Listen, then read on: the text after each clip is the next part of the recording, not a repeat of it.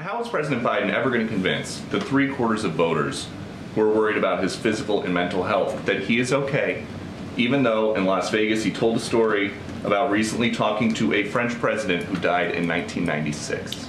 I'm not even going to go down that rabbit hole with you, sir. I'm not even going to go down that rabbit hole with you, sir. What is We're the going to rabbit go. hole? Go ahead. What is We're the going to rabbit go. hole? Go ahead. He said go he ahead. talked to Mitterrand. Go ahead. You saw the president in Vegas, in California. You've seen the president in South Carolina. You saw him in Michigan. I'll just leave it there. Well, first of all, greetings from the bottom of a rabbit hole. It's great that we have connection down here to be able to go live. But it is not a conspiracy to ask questions about mistakes the president makes, considering that it is not one person saying this doesn't seem like it's right. It's 3/4 of those polled by NBC News either have minor or major concerns about his mental and physical health, and that includes half of Democrats.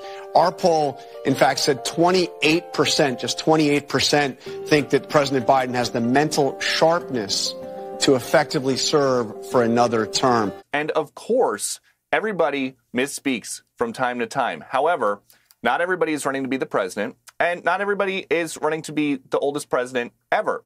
And again, it's 3/4 of everybody polled by NBC News.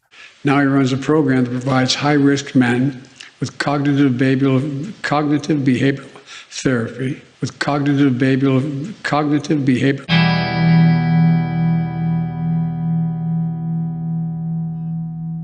Hey guys, Ovation Eddie here. Just a quick reminder to subscribe to this channel.